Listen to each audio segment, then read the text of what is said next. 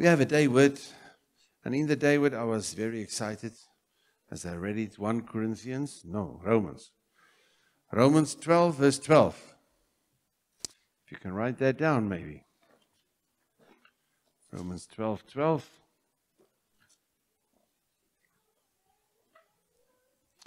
Be joyful in hope. Be joyful in hope. When you have hope, my brother, my sister, there's an excitement that can run in you. An excitement that can run in you. And I want to say, there's no way that you can lose hope, like we said before even, because Christ is your hope. Christ is the essence of your hope. Amen. Now I want to start, first of all, a little bit out of context, but I just felt to share that about when the guys were in the storm. They could lose hope that they're going to drown in the midst of the storm with their boat. And as they were focusing on the storm, they saw one, and he looked like a ghost. When you go through the storm and you forget about the hope, even when he comes to you, originally, in the beginning, he could look like a ghost. But if you can focus on him, that will be excellent. Amen. Amen. Now we have the teaching that many would say, it's all about getting out of the boat, out of the comfort zone, and onto the water. But you know, there is no mandate that God has given you to walk on water. There was a mandate that they will get into the boat and go through the storm to the other side. That was the mandate. Hello? So let us not lose focus in our everyday struggles or everyday situations that we're thinking of in today how to get out of the boat, but meanwhile, we're supposed to focus on the mandate and that what God has for us, and that is to reach the other side, to walk in obedience. And there's no climbing out of any boat if you cannot see Jesus. Peter said, Lord, call me to come to you. It's about going to Jesus in the storm. It wasn't about getting out of the boat so that I can also walk on water. Are you with me? In the midst of your storm, don't get out of any boat. Don't get out of any boat. Don't climb out of the mandate. Don't climb out of the provision that is there for you to get to the other side. The boat is there as the provision for them to get to the other side so that they will be faithful, they will be obedient to God. Amen? So when you're facing the storms, when you're facing situations, please, He is your living hope. And if you cannot see the hope in the storm, you don't move. You stay in that boat because you are wise. You're not stupid. Hello? It will be very stupid to get out of the boat. Say, I'm walking by faith now on the water. But who called you out of the boat? If Peter said to Jesus, yes, he asked him, if it's you, Lord, call me to come to you. And if Jesus in the storm said, no, Peter, stay in the boat, Peter would have stayed in the boat. Hello? But the only way he could get out of the boat is because Jesus in the storm called him to him. And that was the focus.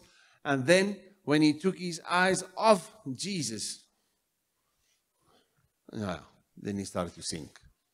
Praise God for Jesus. Hallelujah. God will provide for you in everything that you need.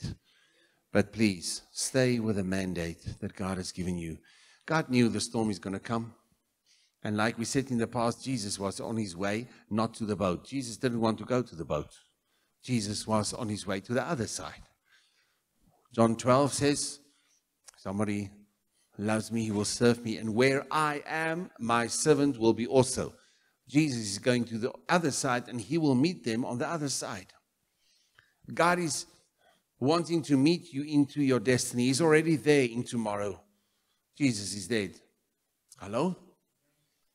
But praise God, even if sometimes we fail in our faith, God in His grace will be there. He's on His way to the other side. He gave them authority to speak to the storm. When He got into the boat, He said, "You little of faith." Hello? You little of faith. Why? They were scared, but they had to speak to the storm. You need to speak to your storm in the name of Jesus Christ, because in the name of Jesus Christ, you have been given the authority. When you understand the fullness of the name of Jesus Christ, where every knee will bow, every tongue will confess that He is Lord, and all devils, billions, no, I don't know how many devils there are, have to bow before the name of Jesus. The fullness of authority to change heaven and earth is in your mouth. But we cannot use it if it's not according to His will. Are you with me? But if it's according to His will, you're supposed to walk in it.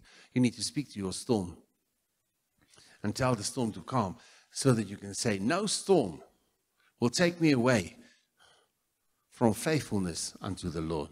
No storm will stand between me and God to be obedient to Him." He said we will go to the other side. That is what He said. Therefore, we will go to the other side. And storm, who are you to stand in our way?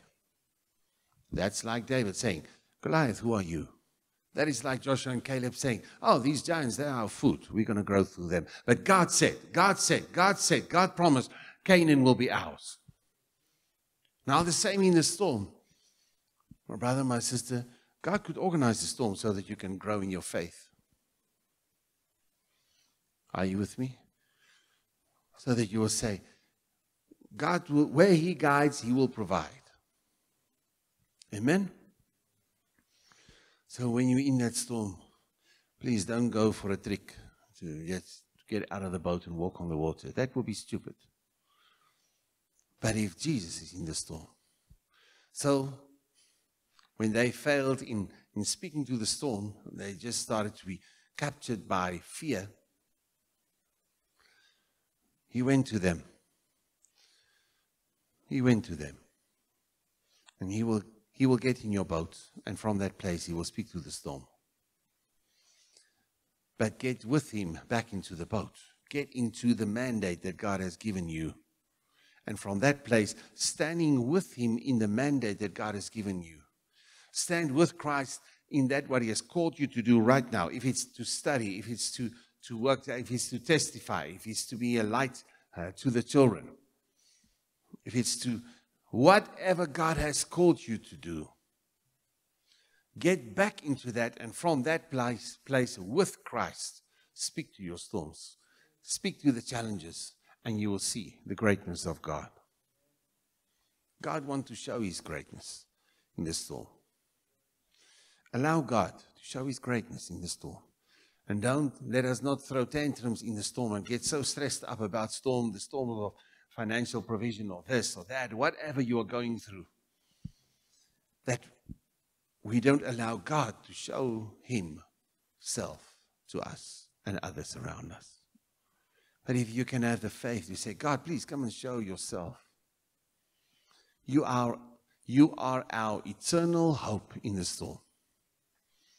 Amen. Now the scripture says, verse 12, be joyful in hope.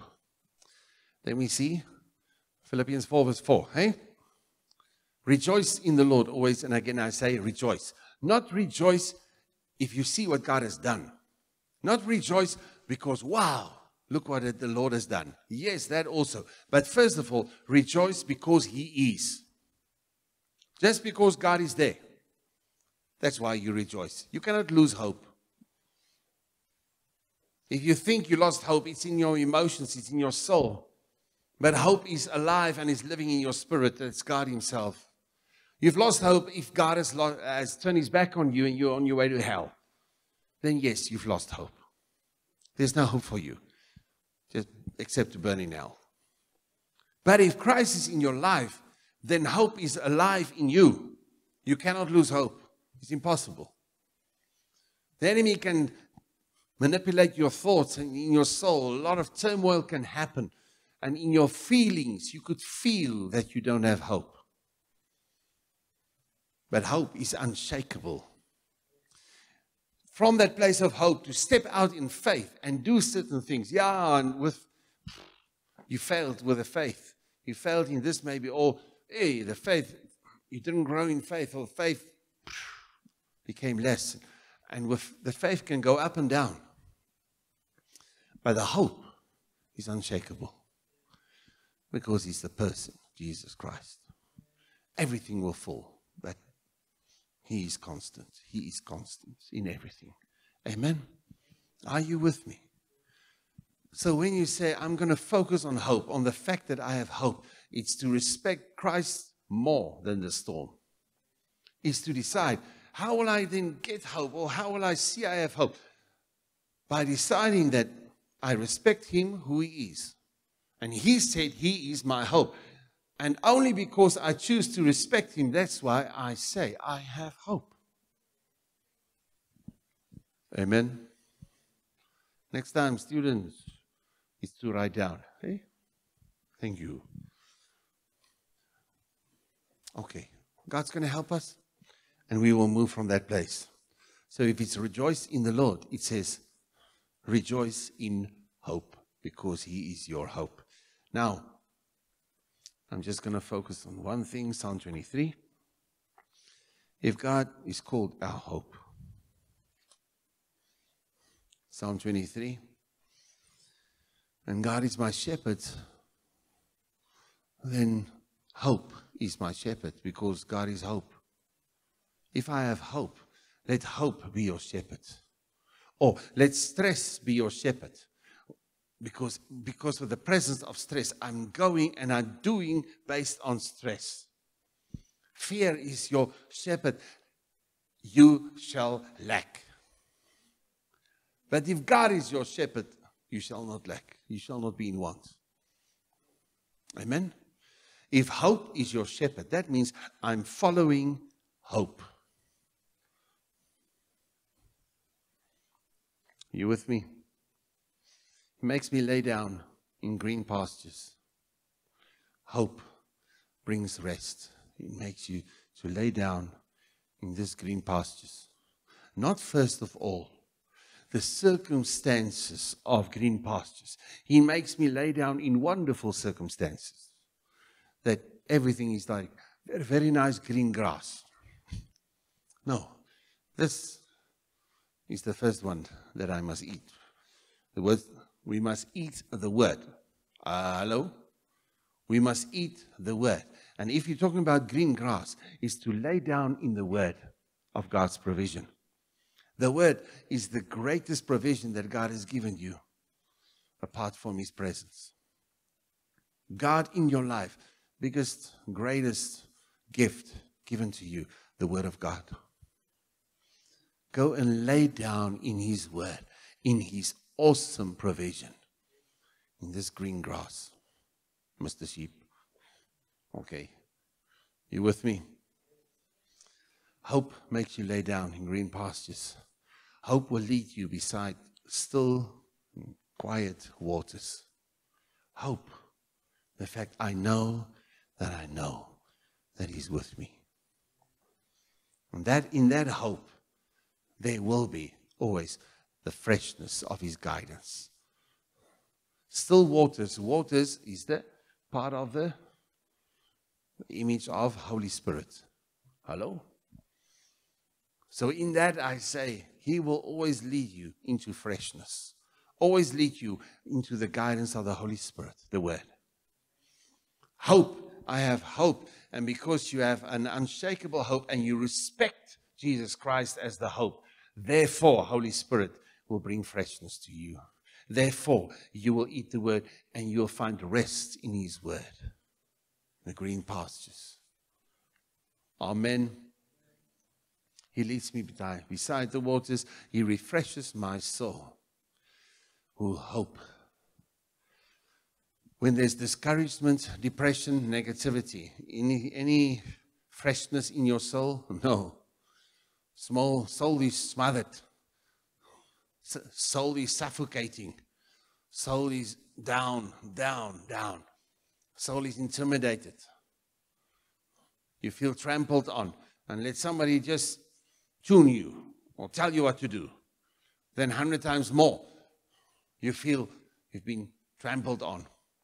Because already you are trying to get some breath in your soul. That anxiety, God wants to deal with that in Jesus' name. Amen. Freshness. He refreshes your soul. How? That in my day, I know my hope today in my circumstance, my hope in my duty, my hope in the fact that I'm supposed to get this right and I don't get it right. But I have a hope because Christ in me, He will be there. He will help me. Therefore, by faith, I step out and I do this. Oh, it didn't work. But I still have hope, unshakable. And I will go by faith in this. Because I believe this is what God is saying. And you grow in your faith. You practice your faith. Amen? You practice your faith. But you will rise every time because there's an unshakable hope alive living in you. That's why you can get up. Amen. He guides me along the right paths, in the path of righteousness. Hope will always guide you. Yes, there's 1,000 names that we can give to Jesus Christ that's all about truth. But in this season, prophetically, God said we must focus on hope. So that's why we focus on it in this way. Hope will guide you in the paths of righteousness so that you will stand in the right place.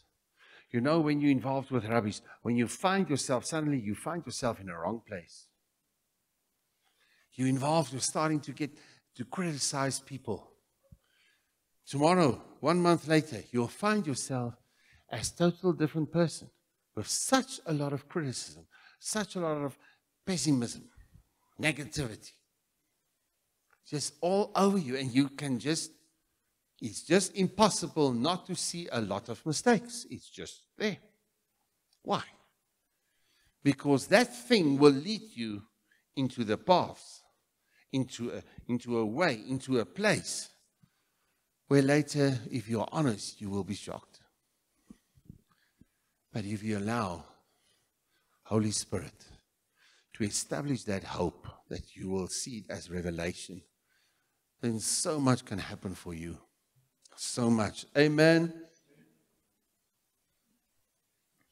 It's all for His name's sake. Even though I walk through the darkest valley, the valley of the shadow of death, I will fear no evil, for you are with me. For hope is with me. Even though I go through the valley of the shadow of death, I will fear no evil, for hope is with me.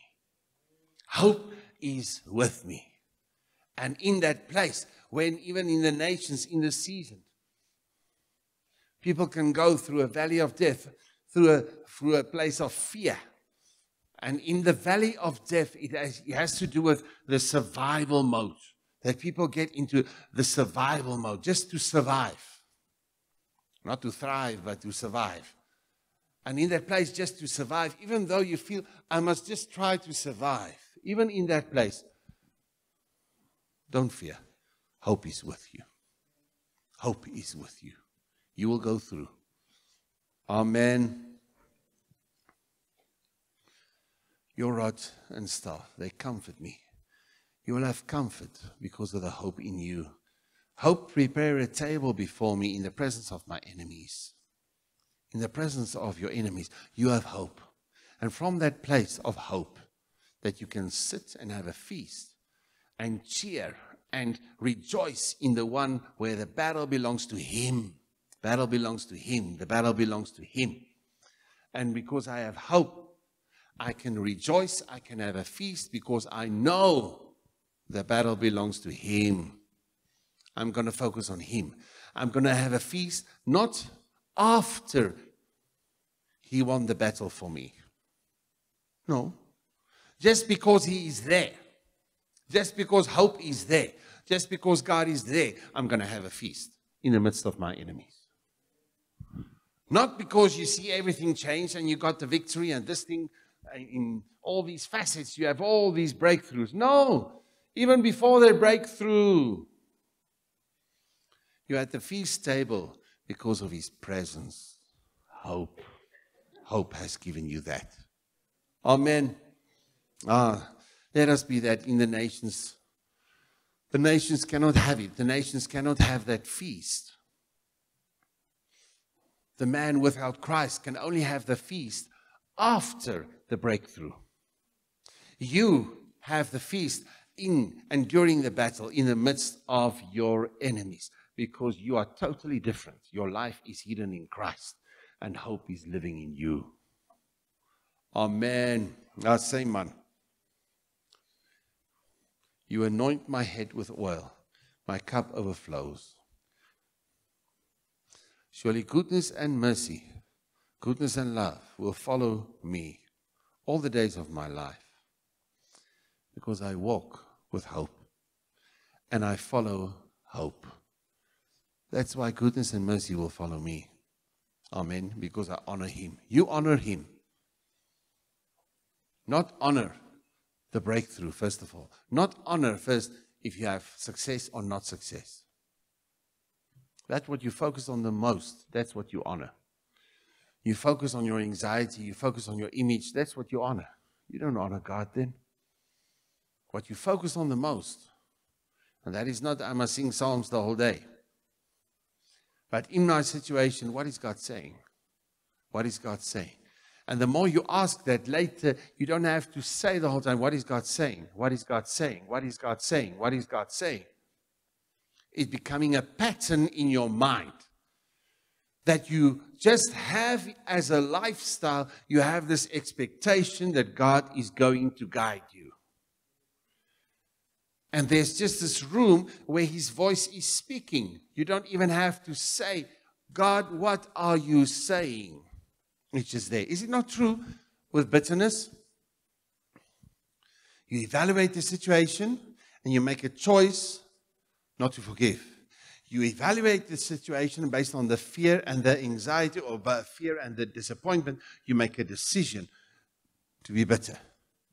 You look at the facts and it confirms again a situation why I will be bitter.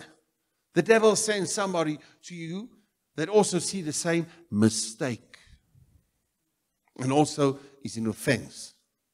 And you agree with that person where two or more agree. And after the fifth, the sixth, the seventh time, it's just there. There is a voice of bitterness. It's just there. It's speaking without you asking him to speak. Now, my brother, my sister, 100 times more. Get into the place. God, what are you saying? God, what are you saying? God, what are you saying? God, it's not super spiritual. Put it in there. God, what are you saying? In there. And you make the decision to hear. You make the decision to hear. You make the decision to hear. You make the decision to shh and let God speak. Shh and let God speak. Shh and let God speak. And later, like the voice of bitterness that just has made its home with you. And he speaks whenever he wants to speak. Without you asking him even. And so the Holy Spirit in you, his voice will just become clearer and clearer, and later you don't have to say the whole time, what are you saying? He will speak in you. He will speak in you. Hope will be alive. You will hear the voice of hope. You will hear the voice of hope. When you come into that place of hopelessness or negativity or whatever, you entertain the negativity. That's the only thing you can hear. Because you will not honor the voice of hope. But it starts with a decision before you walk out here. And things can change. You can walk out here and say, I really have hope. Not because your emotions said so, but because the Word of God said so. So, who will speak to you? Your emotions or the Word of God? And confirmation is not because your emotions changed. No, it's because in the foundation of who you are, chose to respect the word of God. And therefore, I have hope. I have hope. Amen. Are we with one another? It will follow me in the last one. And I will dwell in the house of the Lord forever. I will dwell in the house of hope. Where hope is alive, there I will dwell. I will not make my home in a place where there is no hope, where Christ is not. My home is not in that place. I will not lay down in that place of bitterness or negativity. I will not lay down there because that's not my home. Jesus paid with his life. He gave everything for the home that I can have with Father God. Why will I be so disrespectful and decide I will lay down in negativity and depression? Hello? I will not lay down. I could experience that in my soul. Yes, I could experience the battle in my soul with my emotions about negativity and anxiety and stress and depression or whatever. But that's not the place that I will lay down. That's not my home. I'm at home with Father God, and I will dwell in the house of the Lord forever. I will dwell in the house of the Lord forever. That's my decision. Finish. I am not at home with this stress. I'm not at home with this negativity. I'm not at home. I will not make a home here. And that thing will not make a home in me. Because I know where's my home. I will live, I will dwell, I will be in the presence of hope. Where hope is, there I will be. And I will call my home to be with him. Not only after he changed all my circumstances. Not only after he gave me the full breakthrough. Canaan is not my home. Where God is, that's home. If God is with me in Egypt, that's my home. If God is with me through the Red Sea and I'm busy walking through there, and any moment something could happen with everything. No, I'm at home. If I'm in the middle of the Red Sea, I'm at home in the desert. If God is there, I'm there. That's what Moses said, hey?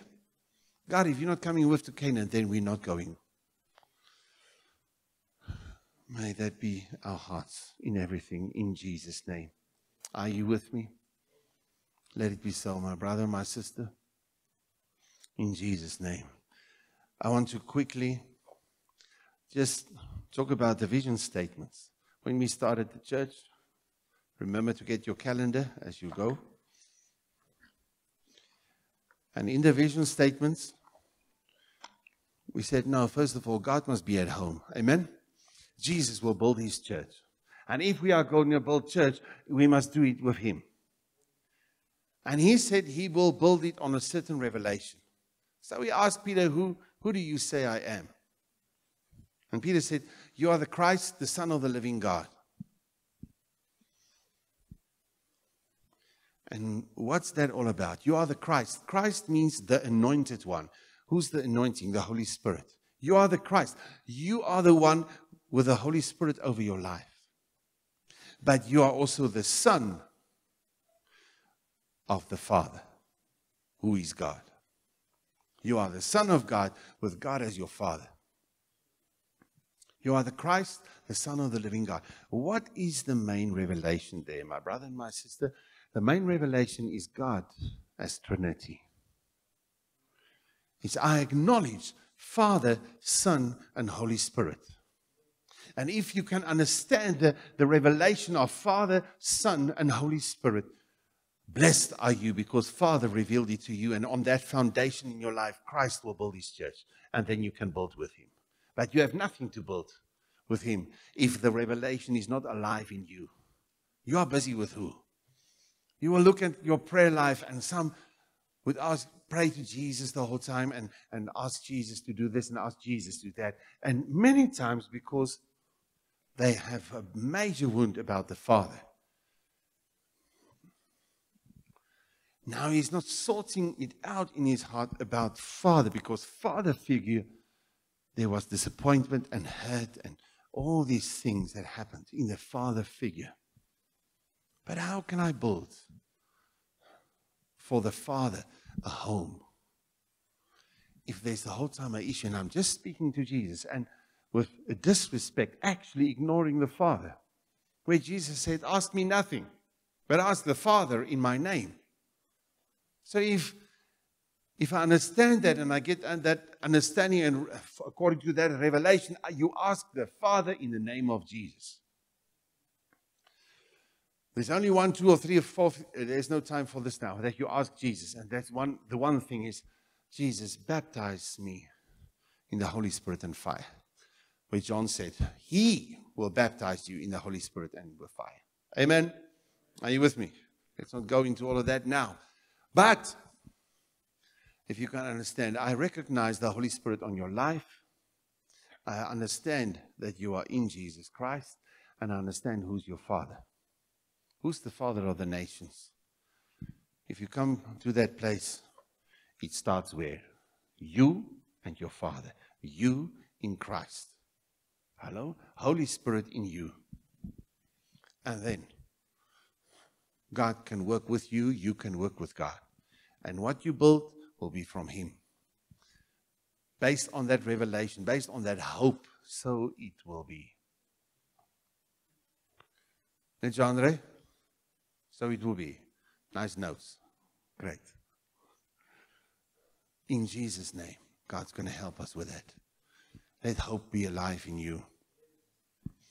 And because with hope, you and God, you and Jesus, you are excited about the home that you are building for your Father. As Holy Spirit will help you. In Jesus' name. Amen. Now we say, Jesus revealed Himself. I'm the Good Shepherd. And the Good Shepherd is always there for you. That He's showing perfect Father. He's always there for you. Secondly, He said, I'm the bread of life. I'm the way, the truth, and the life. I'm the resurrection and the life. I'm the true vine. I'm the door of the sheep. I'm the light of the world. And with all of that, if I understand who He is, I will know what He will do in my life. Like we said now, if He is the shepherd, we just saw in Psalm 23, what will happen then? If I know who He is, then I can come to understand what He is doing. If I can know who He is, then I can come to an understanding of what He is doing. And my first understanding is that God has only the best for me. In your circumstances, because you know your God, you don't understand the circumstances, but you understand your God in certain facets. And the first thing that you understand is, He has a hopeful future for me, because He's my hope. He's there for me. He will never leave me, never forsake me, as the Good Shepherd. And that is what you understand of Him in your circumstance. Come to understand Him. Amen. Disciple with the Good Shepherd. Disciple has to do with put a certain pattern of life over you. Disciple has to do with discipline. No, nobody must tell me what to do. I'm free. Yeah, you are free to go and mess up your life. But you also have the honor and the privilege to come into the freedom of Christ, to obey Him. You have the privilege to have the freedom and the capacity to obey God. And if He's giving you discipline, you understand Him, then therefore you know it's because my Father loves me that there's discipline on my life. Amen. It makes it so much easier because eternal life is knowing Him. Hey, John 17:3. Eternal life is knowing God. Walk into eternal life today. Live eternity tomorrow. Live that what has eternal value today. In how you focus now and how what you receive has eternal value, or is just I'm hearing and it doesn't really touch me. And I learn the lifestyle, how I can hear the word and allow it not to touch me. Allow it not to do something in my life. And you are training yourself right now what to do with the word. And that is to accept and let it change you, or to hear it like religion and just let it go by. May we push so that the word will always touch us. by us allowing it to touch us. Amen. Disciple, build with the bread of life. Build with hope. You can build with hope. If you have no hope, what on earth are you building? When you build with hope, you will be prepared to lay foundations accurately. But if you are just stressed and full of fear, and things must be done, things must happen now. If things must happen now and things need to be done, you're not going to have the wisdom with patience to take really time with the foundations. But if you have hope, you will understand patience. If you have hope, you will spend time on foundations even though it doesn't look at all like the building that you saw in your heart. Build with hope. Amen. Train with the way, the truth, and the life. The way, His strategy, His breakthrough. Train with a focus on Him.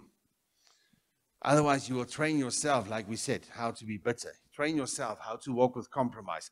By starting in this way that you compromise, starting in that way, by entertaining other thoughts, by focusing on other things while you hear the word.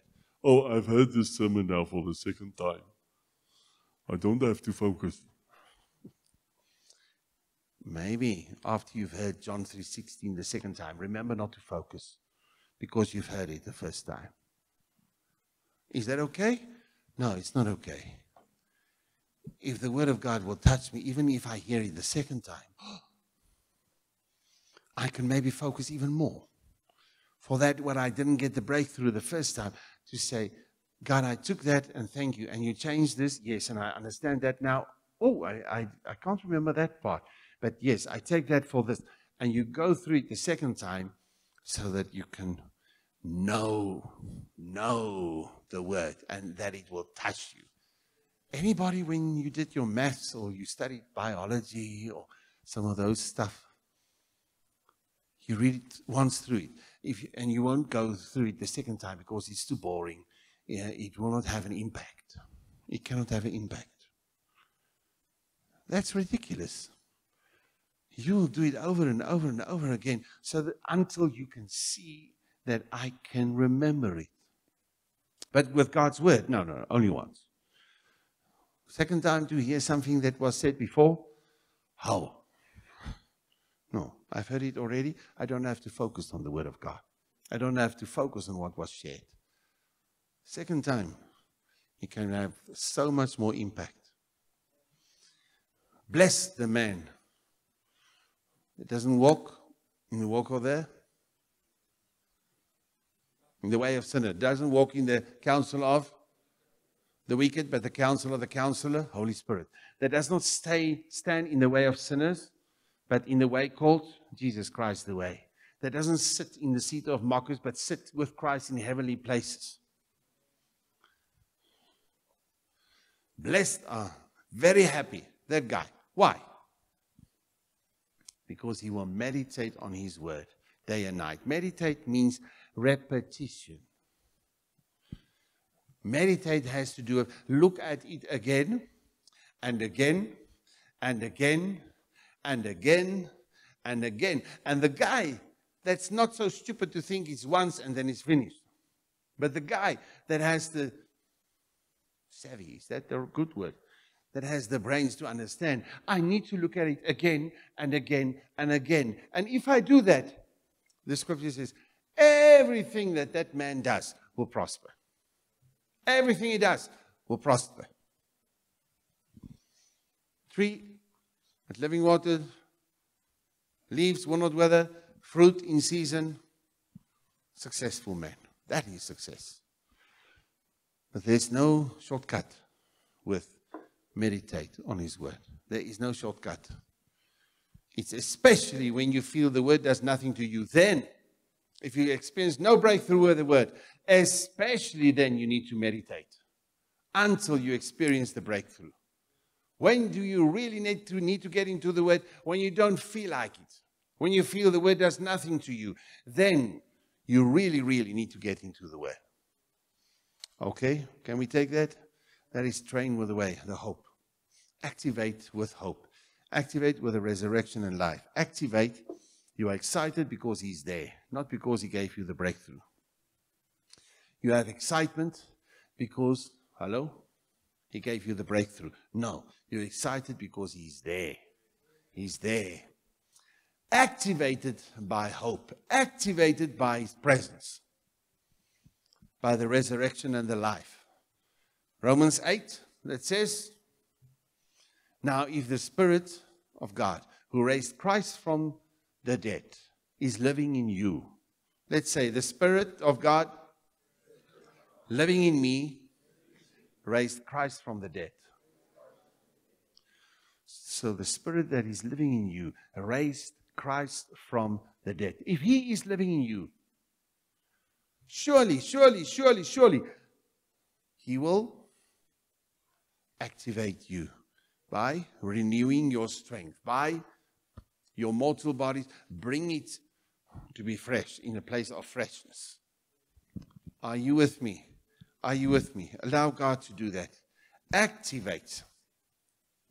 And let your life activate others through hope. Activate with hope. Because you not just talk them into something. That's what the world can do. And sometimes very successfully. But you bring activation into somebody by helping him to focus on the hope that is in him. To focus on the hope that is in him. That's unshakable. That's unshakable. So in Jesus' name. Plant with a true vine. God will plant you a specific place where you must be where He is. If He wants to be in a certain place, He will look for someone that's mature enough to say, I want to take you and put you in this place, put you in this business, put you in this company, put you in this place where you must work for government, put you in that place because I want to do something. The Lord wants to do something. You are planted there to bear fruit. You can fight the place where you were planted. Or you can say, God, how must I bear fruit effectively in this situation? Why can I do that? It's hopeless because look at the situation, look at my mistakes, look at all these. I can do that because God is with me. God believes in me. God is with me. God believes in me. Therefore, I can do it. Amen. Let it be so in Jesus' name. Reach with the door of the sheep. Reach with hope. You cannot reach with religion. You can reach people and give them all the religion. And out of fear for burning in hell, they can start to follow Christ. Yeah. And with all these rules and all these stuff. Reach them with hope. But you cannot make the decision for people.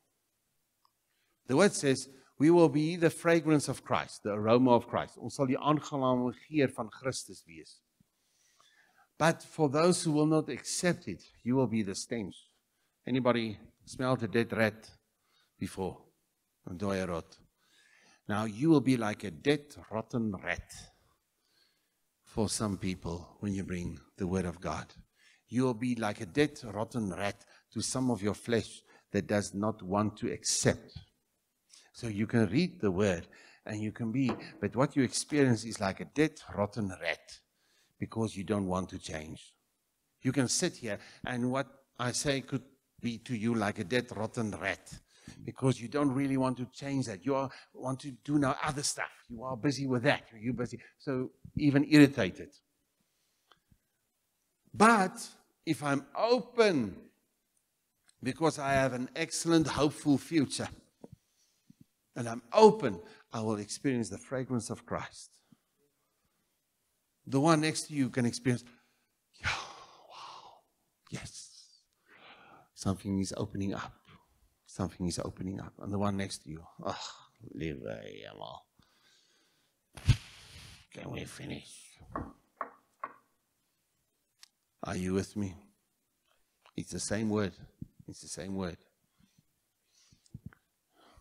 But from your side, as long as you are faithful to make sure that you reach with hope, that there's hope for the nations, there's hope for the churches, there's hope for many people even in Christ, people serving the Lord, that they lost their job, and the other guys using the name of Jesus as a swear word, they got a raise, and this and this and this, and this guy standing in faith with Christ, he lost everything. What now there? What there? What? You reach that man with hope. Because hope is a person. That other man has no hope. Because within one day it can be taken away. Hope cannot be taken from you. Because Christ will never leave you. Hope can never be taken from you. But within 1 minute, hope can be taken away from that guy that has all the billions. And how he can lose it. Is ons met mekaar? You still here? The last one, enjoy with the light of the world. Enjoy in His light. Don't entertain your own thoughts and don't entertain all these other chachis that other people don't know about. And maybe you will trust one person with it. More and more your life needs to come into that place where you will be able to trust more and more and more and more and more people because you are secure in Christ. The more you are secure in Christ, the more you will be able to trust people even though they're going to disappoint you. Because you're going to know that I'm standing in grace and grace is alive in me and I understand grace over my life. How can I then not have grace on them? But the more hurt you are and more, not in just immaturity, I want to say that you are smothering yourself, putting yourself back in here, the less people you can trust. But put your life in the light.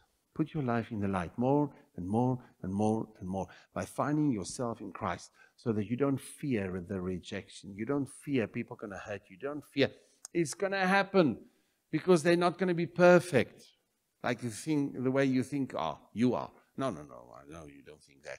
But, hello? You're going to disappoint yourself.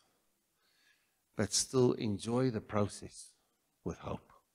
You can enjoy life, and that brings us back to my day word, Romans 12:12.